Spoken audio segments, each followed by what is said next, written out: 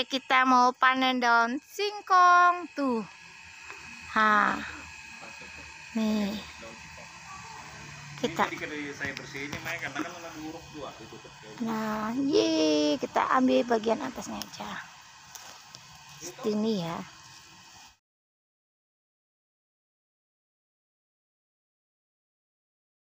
Nah, ini muda-muda.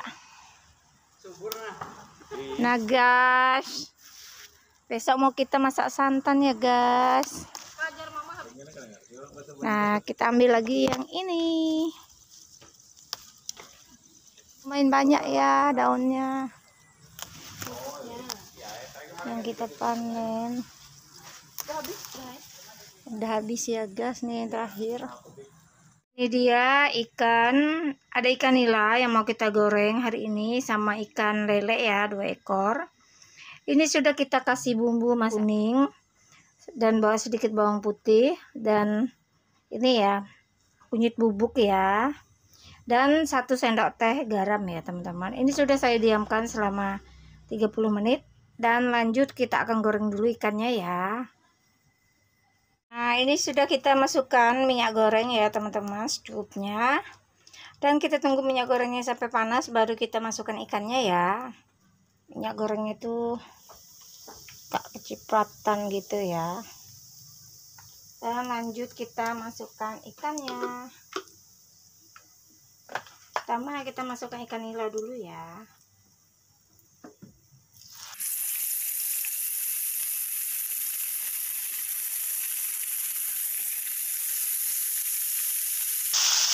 Kita masukkan juga dulu ya.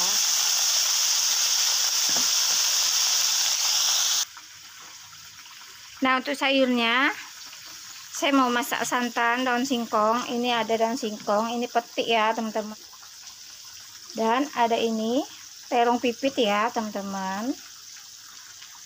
Dan untuk bumbunya saya ada ini ya, menggunakan ini sudah saya pirik ya, sudah saya haluskan ya bumbunya. Yaitu ada 5 siung bawang merah, 3 siung bawang putih, dan setengah sendok teh kunyit bubuk dan sedikit jahe ya teman-teman. Dan ada santan kara 1 ya. Lanjut teman-teman. Nah, lanjut kita balik dulu ikannya ya.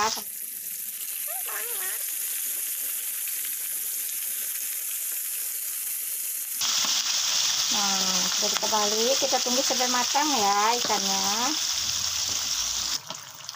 Nah, ikan nilanya udah matang, kita angkat ya teman-teman.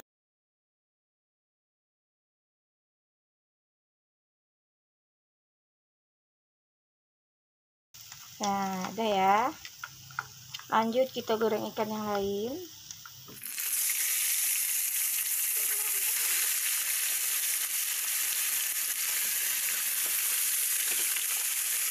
Nah, ini sudah matang ya teman-teman ikannya, dan saya minta maaf tadi saat video ini nggak kerekot ya saat saya angkat ikan lelenya ya teman-teman. Dan kita akan lanjut masak yang lain lagi ya. Nah, lanjut kita mau masak sayur ya. Kita masukkan ininya, bumbu yang sudah kita haluskan.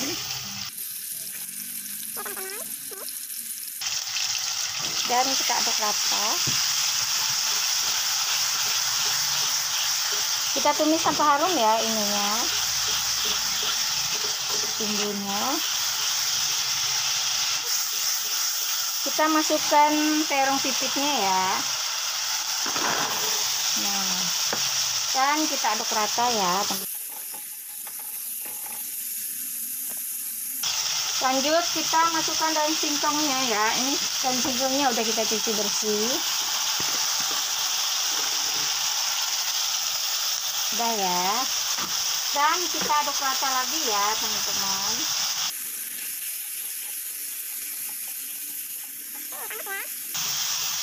Dan kita masukkan air. Kita masukkan air secukupnya aja ya.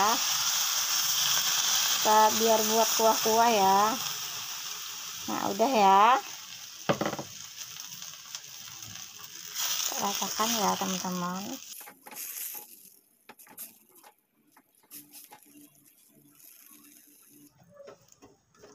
Kalau sudah mau hampir masak daun singkongnya, baru kita tambahkan santan ya, sama garam, gula ya teman-teman.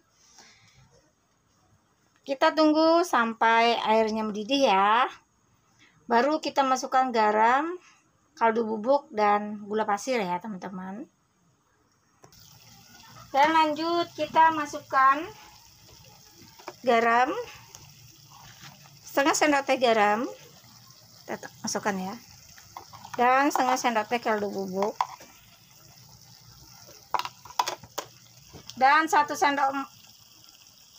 sendok makan gula pasir ya. Kita masukkan ya.